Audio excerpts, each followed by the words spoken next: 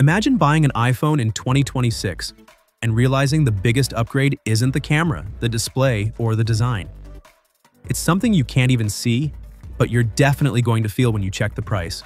Because right now, it looks like Apple is gearing up for one of the most expensive leaps in iPhone history, and it all comes down to the next generation of chips. So here's what's happening. Apple is reportedly planning to move to 2-nanometer processors for its 2026 lineup, which should include the iPhone 18 Pro, iPhone 18 Pro Max, the next iPhone Air, and even the follow-up to the iPhone Fold. On paper, this sounds incredible. Smaller process, more power, better efficiency, cooler temperatures, and the usual Apple flex of we're ahead of the industry. But making chips this advanced isn't just difficult, it's insanely expensive. Apple's longtime manufacturing partner TSMC is apparently preparing to bump prices quite significantly for these next-gen 2-nanometer wafers. We're talking about massive, ultra-complex wafers with over 100 delicate layers. Each of these reportedly costs somewhere around $30,000. For comparison, the current 3-nanometer wafers Apple uses are about $20,000. That's already a lot, but that jump to 2 nanometers is like moving from expensive to ridiculous. Now, when you break that down to the price per chip, that's where it starts to look painful. Reports suggest the upcoming A20 or A20 Pro chip could cost Apple around $280 per unit.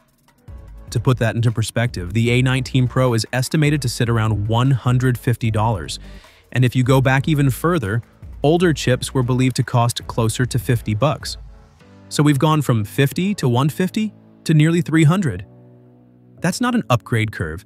That's a rocket launch, and this leaves Apple in a very uncomfortable position. They can either swallow the cost, which means lower profit margins, and Apple really isn't the kind of company that likes earning less money. Or they do what most companies do when costs go up, and they let the customers handle it, which realistically means the 2026 iPhones could arrive with noticeably higher price tags. Meanwhile, Samsung is quietly walking into the scene with a bit of a smirk. Reports suggest Samsung's 2-nanometer wafers are significantly cheaper, closer to what TSMC currently charges for 3-nanometer.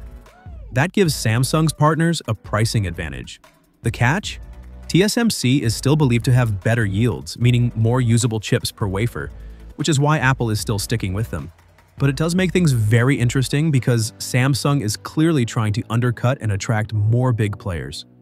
So if everything we're hearing is accurate, Apple is staring at a difficult decision for 2026.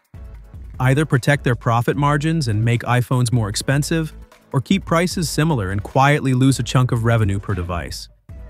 And knowing Apple's history, I think we all know which way this might lean. But what do you think? Would you pay more for an iPhone if it meant getting cutting-edge 2-nanometer performance, or is there a point where enough is enough? Drop your thoughts in the comments. I'm really curious to see where people stand on this. Thanks for watching, and I'll catch you in the next one.